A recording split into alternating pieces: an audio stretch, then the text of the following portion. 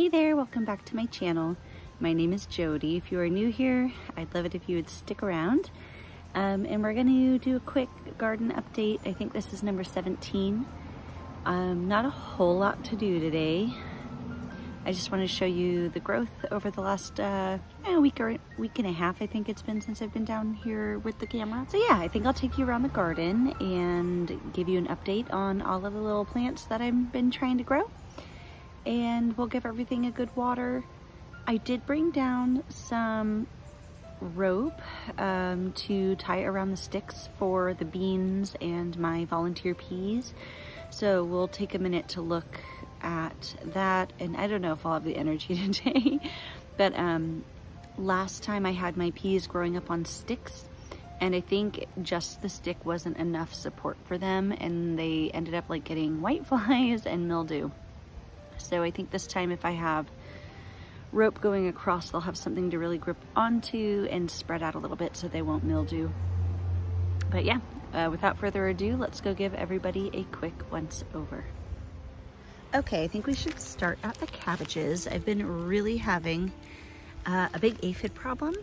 They ate out the entire center of this cabbage, and like you can see in the bottom. Let's see if I can get that to focus. See all that like black stuff? That's all aphid poo. So I've been really soaking these in neem oil, and it seems to help. So I don't think we're gonna get a cabbage out of this one anymore. This one just struggled from the get-go, and so did this one. My middle cabbages pulled classic middle child syndrome and refused to mature. But yeah, see all that black at the base of the leaves? That's all aphid poo. This particular cabbage was especially infested, like you can see. So I sprayed this until it was sopping wet, and I don't see any aphids, so that's great news. But yeah, you can see the heart of the cabbage is still there, so I might actually get a cabbage out of this one. This one too, look at the damage. See that? Aphid damage. But it looks like they moved out. Good. Okay, good. I was so frustrated the other day. I didn't film it, but so frustrated, and my little cabbage is forming in there. He's nice and solid still, so that's good news. Yeah, so I think I'm only gonna get 3 cabbages, if that, because this guy as well isn't really coming in onto himself anymore. Let's see. See those? They all got aphid munched. That's all right. Yeah, so we're doing okay on the aphid front on these. There's nothing going on right here at the moment. My onions and rosemary are doing great. The corn is getting taller by the day. These are yellow squash, and they've grown their 3rd leaves. My bush beans are getting taller. You know, these first leaves that come off of beans, they feel kind of sticky like Velcro. And when I was growing them at the school with the kids, like after we would harvest the beans, we would take the leaves before we composted the plants after they'd produced enough, and we'd turn them into stickers and stick them all over each other. It was super fun. But anyway, so those are the bush beans. They're looking really good. They got their 2nd set of leaves coming up. Let's see, my zucchinis are looking great. Oh, look at that beautiful oval leaf. Love, love, love. My volunteer sweet peas are laying down, and that's why I kind of want to get the strings going for them. Because I don't want them to, oh yeah, see he's shriveling up. I need to get them wrapped up around something. Oh no, but his little neck broke. Yeah, I don't think he's gonna make it. Oh well, happens. They were volunteers anyhow. These are my string beans, and I kind of put these sticks in there, but I think I need to relocate them. I think I'm gonna put like them like that instead, next to, oh gosh. Now my neighbor Leatherface is out. I swear I can't film anything around here. Okay, anyway. My broccolis are still rocking. My pepper plant, he's looking a little wilty. It was hot today. I'm gonna give everything a water. My radishes too look like they all got sunburnt. Look, sunburned. Tomato plant is still rocking its tomato. We're gonna have another baby tomato. Oh my God, I might get 2 whole tomatoes this year, you guys. That's rather exciting for me. Yay! So I'll get 2 tomatoes.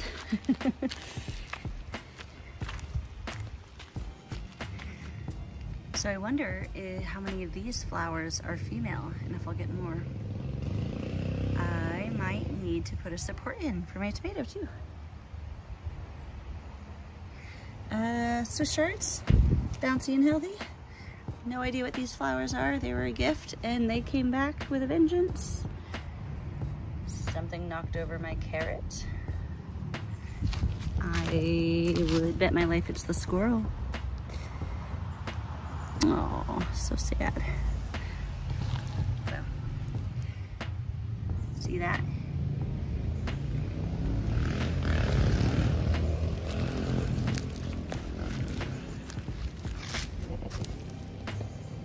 Yeah, so I think what I'll do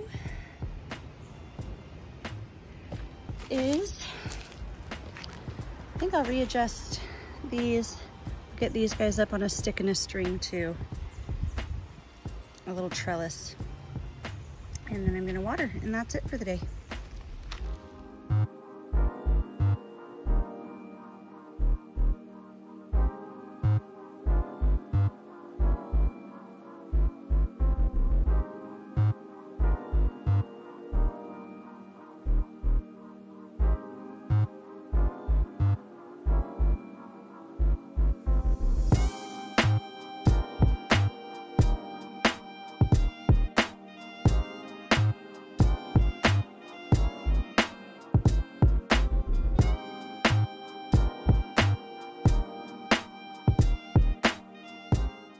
I forgot to get something to cut the string with. I'll be back.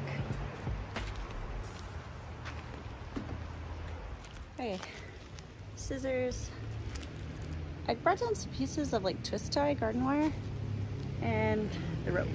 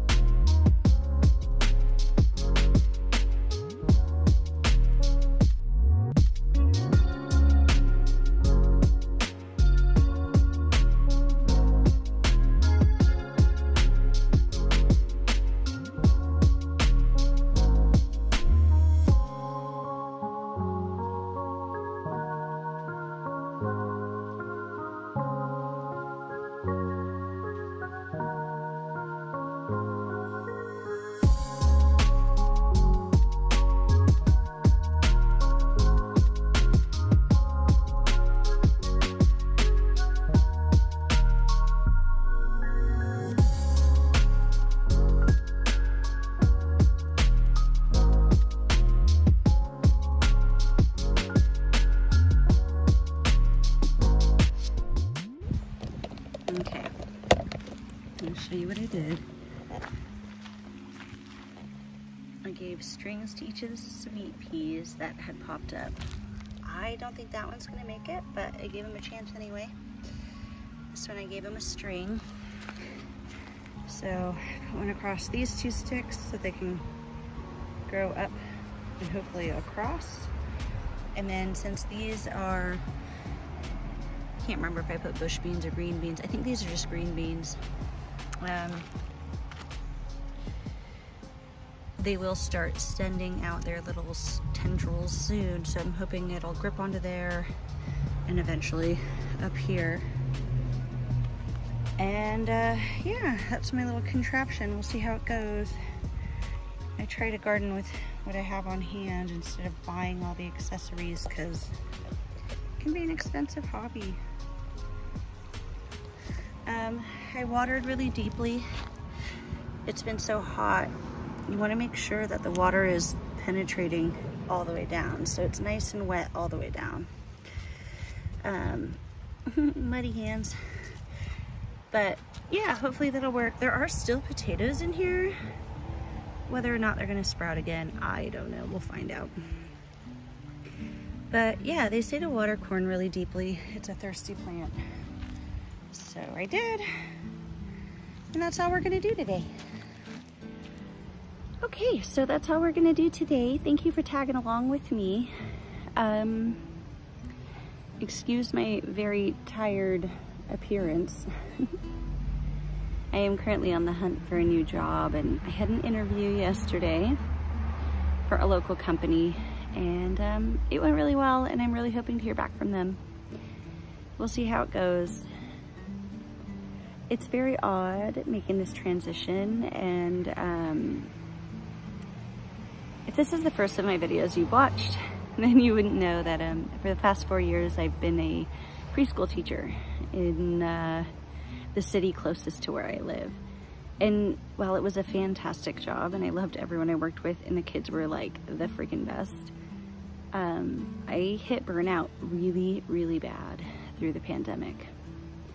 And I'm just now coming out of that and like healing that part of my heart and myself. I had a lot go on, like since the end of 2019, it's been nonstop. So yeah, it's just been a super strange time for everybody, including myself, and I couldn't hang in there anymore as a teacher, and I feel like a lot of teachers are feeling that way. So I'm trying to take a step outside of teaching and move over into more of an administrative role or something along those lines. I do have other skill sets. So anyway, it was just weird interviewing again after 4 years of like knowing I had a place where I enjoyed being and working, and I kind of felt like I belonged, and I built this beautiful network of connections. And then changing careers is always scary. You kind of have to bet on yourself.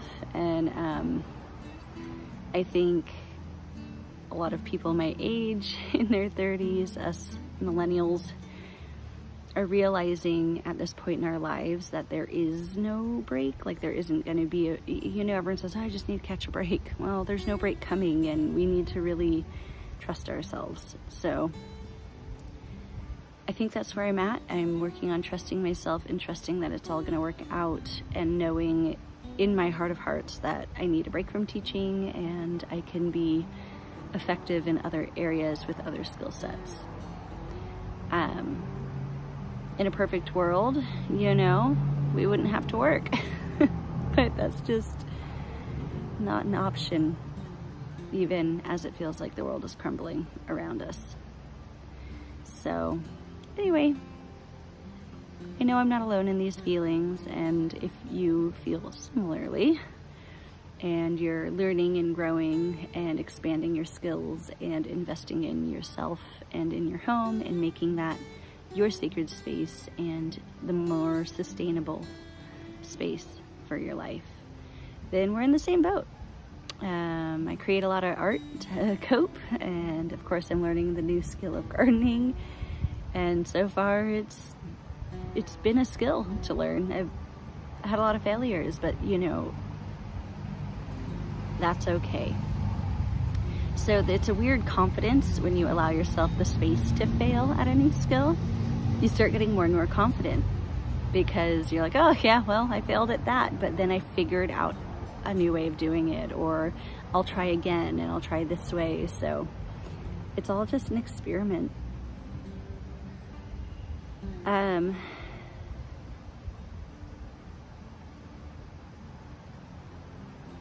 Yeah, I just want to share that.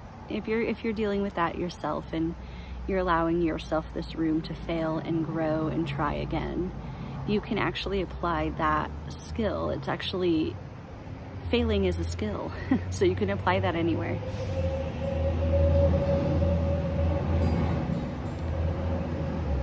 Those are just my thoughts for the week.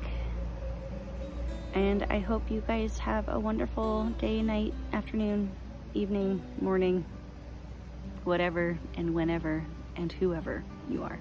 I'll see you soon. Bye.